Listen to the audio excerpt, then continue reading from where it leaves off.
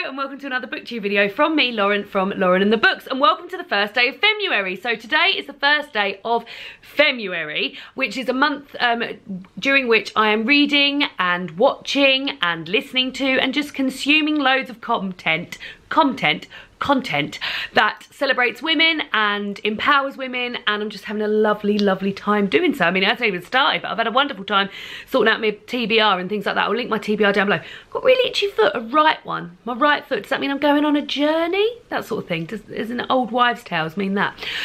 But today, before we get into all the Femmeuary content, I have got my January favourites to celebrate. So what I've done here, I've collated a lot of January favourites. There was quite a lot of stuff that was to do with the fact that I took part in Veganuary, which is where I went Femmeuary, Veganuary, what on earth am I going to do in March? Where I took part in a scheme which is run worldwide, where you pledge to become a vegan for the month of January, and I discovered quite a lot of things that I enjoyed during the month of Veganuary that are vegan. So I thought I'd probably, maybe, when March comes around, make a vegan favourites video. Otherwise this whole month was going to be sort of lots of different foods and things, so I thought that would be cool to do that, and then it would also give me a bit more time to get to know veganism a little bit more. So I will be doing a sort of vegan favourites video later on, but blah blah. What did you like in January? Tell me. I'll start with the things that I've got here. So here I have on a lovely roll neck jumper, yellow, with like sort of this sort of, what would you even call that? I don't know, like patterning, from Sainsbury's. Now Sainsbury's jumper game at the moment is strong as. I don't do much high street shopping, so long gone are the days where I used to trot down to the high street every Saturday and end up buying stuff. Now all of my shopping is basically done in Tesco's and Sainsbury's, which are two supermarkets that I visit on a weekly basis to do my food shopping. But their jumpers, so Sainsbury's clothes, I feel really impressed with. They're really well made and they're really well priced. They're not like super cheap, but they are well made and they last me a lot longer. So this jumper here was £22. All the jumpers that I'm going to show you are £22. So I've got this one. I've also got like a burnt orange one that I've worn in other videos. That was also, I think that was 20. No, that was 20, but it was 25% off, so it's £15. I've also got this gorgeous number. So these are what I wore at the weekend to keep myself warm. This is lovely, and it's got like a little, I think that's called like a funnel neck, so it's not like a roll neck like this, but it comes up here. They are both so soft, so that's lovely, and like a big leopard print. And then this guy, which is green and is a roll neck, and it's slightly cropped, not super cropped, but just slightly cropped, and it's got like these tassely arms. And again, this is just so soft. For £22, I've been loving it, and I really love like bold colours, and I'm going to take really good care of these, because before, just sort of like flung jumpers in with the rest of me washing and they've gone misshapen, and I'm going to take really good care, and I'm also going to try not to wash them too much, because I feel like that is the sort of thing that makes my jumpers go misshapen. So Sainsbury's, wonderful jumper situation going on in Sainsbury's at the moment. Next thing, I'll show you something that comes from like really early at the beginning of the month, and that is Seedlip.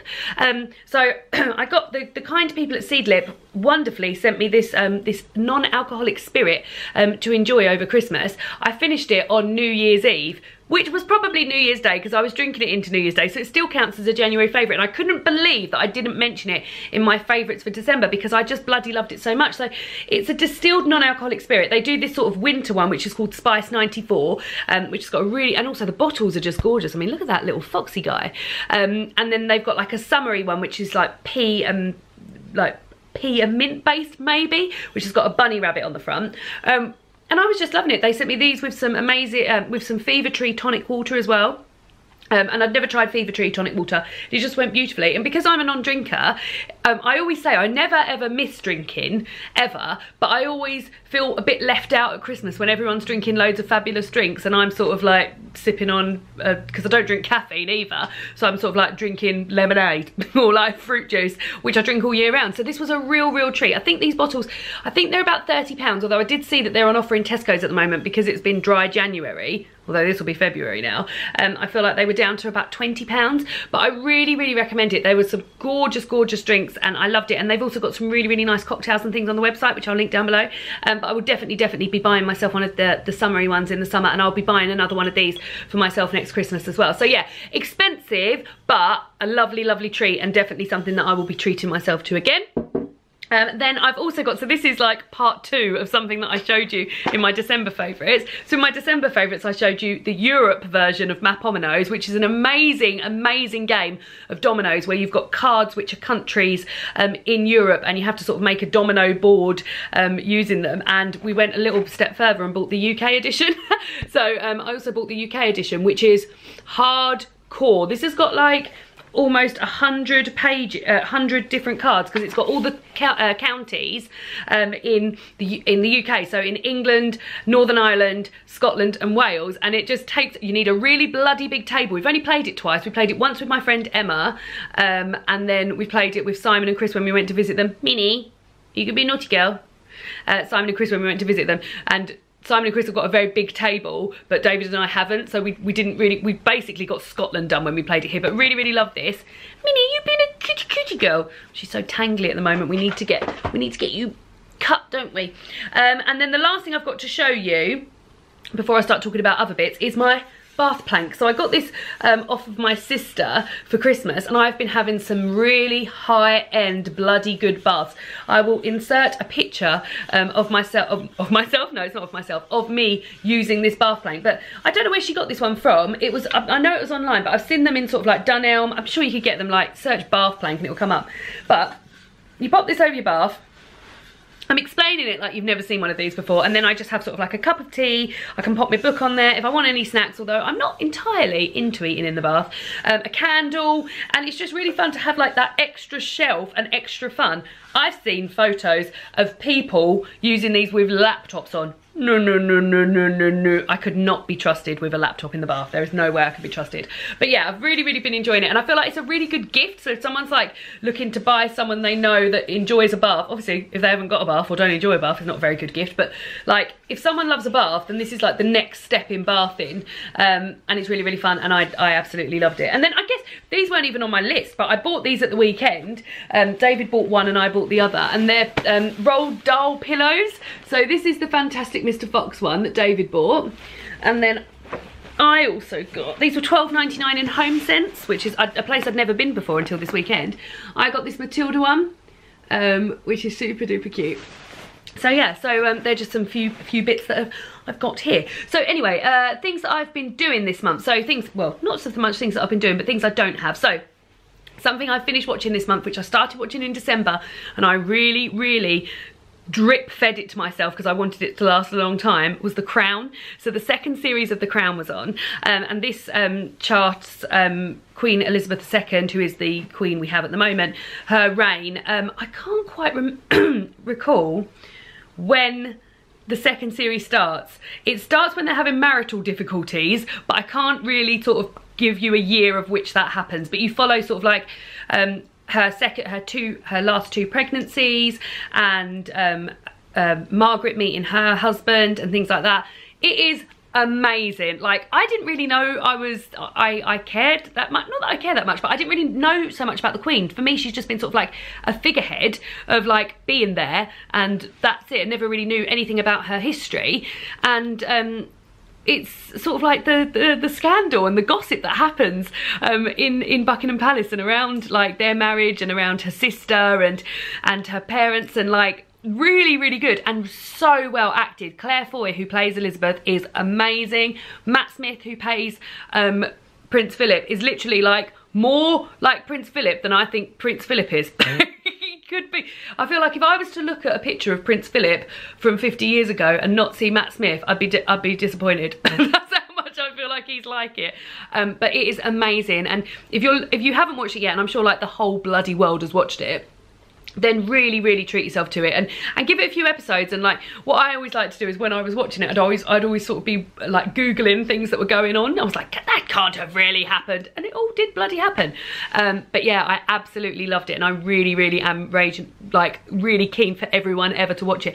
My mum and dad haven't got Netflix and they're going for a Netflix trial, I think, and I was like, you must watch that, and I've just been telling everyone to watch it, but absolutely loved it. And the second series was so sexy as well, loads and loads of sex in it, but very, very much enjoyed that. What else have I been enjoying? Oh, I have been on there's two booktubey things that I've done this month that I've really, really loved. The first one was that I went to East London with Lauren from Reads and Daydreams, the booktube channel Reads and Daydreams. We had a lovely, lovely day. It was really, really lovely in East London, visiting all these like really cool hipstery places and just walking around.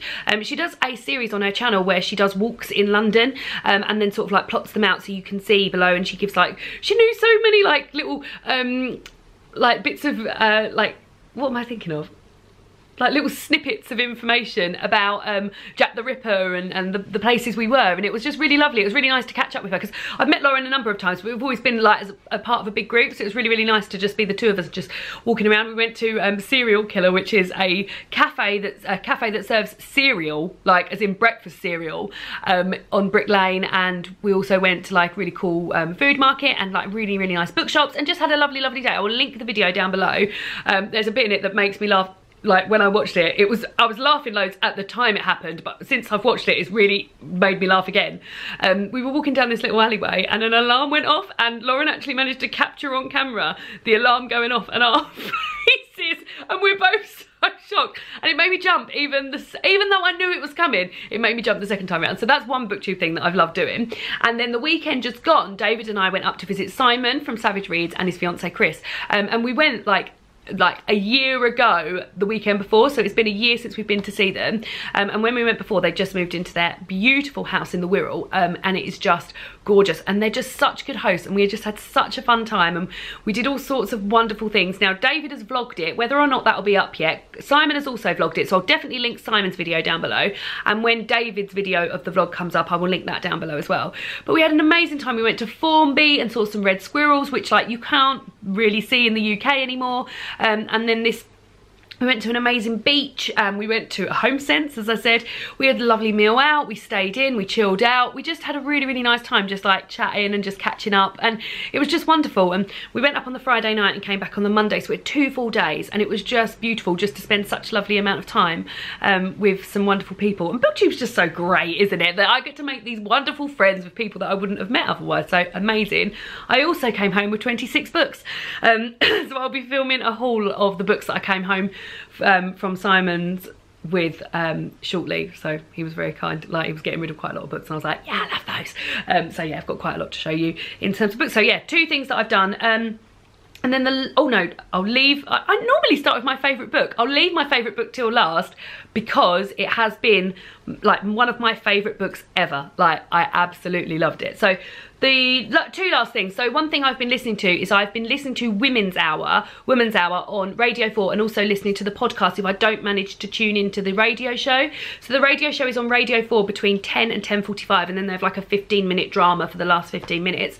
And I've been really trying to listen to this at work. Doesn't always happen because sometimes I forget. I don't really like working with the radio on, because I'm on the phone, I share an office with another woman, and we're both on the phone, we have people in and out and things like that. But if I can sort of get 45 minutes of Women's Hour in, then that's wonderful. But if I don't manage to listen to it, there's a daily podcast that comes out every day, and I always sort of catch up with it the next day, and it's just such amazing like topical things about women. Like I was listening to it today, and it was talking about women's prisons and what happens to children when their mother goes to prison. And there's been a whole section, although it didn't really have much to do, like it doesn't appeal to me, not appeal to me, but doesn't matter to me at my point in my life. But they had a menopause week, and they just really talk about like hard women's issues, and there's been a lot about the gender pay gap recently, and it's just been very informative and really, really impressive. So if anyone's looking for some podcasting to be doing, because I feel like at the moment all my favourite podcasts are on hiatus. I don't know whether it's like they've taken January off, but my podcast feed was looking very bare, and I knew that I used to be subscribed to Women's Hour, but it always got a bit out of hand because there's a podcast every day and 2 on a Wednesday. and including one at the weekend as well, it all just got a bit out of hand. So I'd sort of like miss a week and then there'd be like 1,000 podcasts on there. But I'm very much good at keeping up with the ones that I've listened to live and things like that. So really, really would recommend that. And then the last thing I've done, which I guess works in, like links in a bit with Women's Hour, is I've set up a women's only running club with some friends and people that live in my local area. So I used to be a runner. That's an overstatement. I used to go running with a running club that cost me like £18 a month. It was twice a week, a Monday and a Thursday. And although like I think they made me realise that I was a bit better at running than I thought. Like basically I needed to build it up, and I always sort of went on one run, couldn't run for more than 30 seconds, no lie, and was like, I'm not a runner, blah blah blah. And that club, I guess, taught me that by building it up I can do it. But for me it was just a bit, not so much full on, but like I wanted to go at my own pace. I didn't want to go at the pace of everyone else. So like for me it didn't work out. However, I did get to the point where I was running for a 20-minute stint, which is something that I never even in my wildest dreams thought I could happen. Honestly, when I first started running, I couldn't even run like 10 seconds. It was so hard. So I knew I could do it. So I quit the running club, and also it's just costing me like £18 a month to go out running on the roads. Just seems a bit. And then I thought I would love to start running again, because I know I can do it. I would like to, but the weather's really bad, it's really dark, I wouldn't feel safe going out just one person by myself. So I put something on my Facebook and just said to the people that live around me, is anyone interested in starting a running club? And I got like quite a few people come back to me and said they were. So we meet once a week, we go for an hour. We started off by walking, and we've got sort of like, we're in a park which has got quite a good like lap system. So we started off by walking, and then but gradually building it up. So we'd like run one little width of it, and then the next, and then last week we were running both widths and the lengths. We were walking, and then this week we're going to sort of run one of the lengths, and it's just been really, really fun. And it's just been a whole mix of people. Like my mum goes, like one of my mum's friends goes, my sister goes, one of my sister's friends goes, like just a whole mix of women who are all different stages. Like some people just ran from the first week, which is completely fine, but we're all in one place running and exercising together, and I just feel really super proud that that's something that I set up. So we have like we've had 15 people went at the most, and then we've had sort of like 12 and 8 people go. The weather has been crap, but people have been still going. So I've been really, really pleased. I'm really proud of myself that that's something I'd set up, and that is going to be something that I am doing all the time. So yeah, that's going to onwards. And it'll be nice when it gets a bit lighter as well and a bit less cold. So that feels very exciting. And just off the back of that, something I did a park run. So park run is a scheme that runs nationwide, I believe. It's a free 5k run every Saturday, and you can just go and join in. And my sister and her husband have been doing it for years, and I know a few other people who have done it, and I always said I'd do it, and I thought, oh, I'm just gonna bloody do it. And me and my friend Emma and some other of the guys that come to running club went along, and we had a great time. It was really, really rainy, and I almost didn't go, and it was so slippery, but I'm so pleased I did it. I didn't run like the whole thing at all. Like I don't know when I'll get to the point where I can run 5k like the whole way, but I didn't stop at any point. I power walked, even though it was so slippery. Like there was places where I just couldn't have run because it was so slippery. But that's something that I'm definitely going to be doing more and more of. So really, really enjoyed that. And like that as a scheme, if you live in the UK, I'm absolutely certain that you will have a park run nearby to you that you can go to and run a 5k for free, which is amazing. So that is that. So that's all of the stuff apart from my favourite book. So I sort of hinted earlier at like this book that I've read. The book that I've read being one of my favourite books ever, and that is Eleanor Oliphant is Completely Fine by Gail Honeyman. This book I sort of went into, I listened to the audiobook of it, which is amazingly done. I'll find out who it is narrated by. It's narrated by Kathleen McCarran, and I sort of went into this book not really knowing much about it, and I feel like if you haven't read it, then that's probably the best way to go about it. And I spoke about this briefly in my currently reading halfway through January. So if you want to go away for a bit, and if you want to come to Eleanor Oliphant completely not knowing anything about it in the way that I did, then go away, and I'll say this when you can come back. But yeah, so go away. So Eleanor Oliphant is a book about a woman, Eleanor, who has lived a very solitary life. You believe through her own choosing. She seems to be, she's very unique person, and she sort of, you see that she seems to be getting on in her life fine by herself, when really, and it opens with this bikini wax she's going for, and it all seems very ha ha ha and la la la, and I was thinking, oh, this is going to be a bit like Bridget Jones, and as you go deeper into the story, you realise that Eleanor is a really, really lonely person with a really big heart that she hasn't been able to share much of her life with. She something awful happened to her when she was younger, which you learn more about as the story goes on, and she's working in administration in an office job, and she sort of goes to that, and then she'll go home on a Friday night and not speak to anyone until Monday morning, and it's just like, there was parts of it that was so heartbreakingly sad that I was actually crying, and then there's also parts of it where Eleanor says something, and she says something so profound and so real, and in such a sort of like clean cut way that it really hit me like, oh. So there's a part where Eleanor becomes friendly with one of the chaps that works in the office in the IT department, Raymond, and they've got such a gorgeous friendship, and this, like, it just, the whole book for me was just a wonderful like study on friendship as well. Like, although it's like it's there's really, really low parts in that book, but there's also really, really high parts as well. And Eleanor and Raymond are out for lunch at somewhere they go where they regularly go, and I'm smiling because, like, the way she felt when she realized that she's got somewhere that she regularly goes with a friend was just amazing.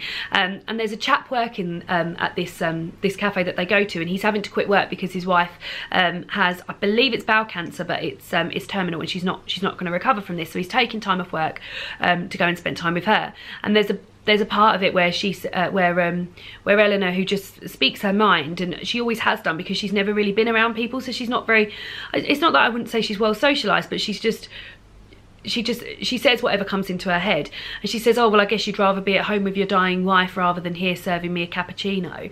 And the guy who she's serving is just sort of like, yeah, I would. And it was just so like, oh God, like, sometimes people say things that are so true, and like, she really felt for him, and she was so sad for him, and it was a real thing that she'd learned to do in her life, and it was just, I really, really loved it. And I feel like Eleanor's going to stay with me for a really, really long time, and quite a few people I know have read this, or I've bought it for them. I bought it for quite a few people at Christmas, and I would just talk about that book to anyone that will listen, because I've just been loving it so much. So Eleanor Oliphant is completely fine. It's 5 stars, like one of my favourite books ever, and I think it's going to be hard to beat this year if that's going to be topped, but absolutely loved it, and I feel like it's going to be a book that will stay with me forever. So yeah, hopefully you guys will go ahead and read it. Come back now but yeah, hopefully a few people will go and read Eleanor Oliphant. But I really would recommend the audiobook. It's narrated by as I said, Kathleen McCarran, and it's set in Glasgow,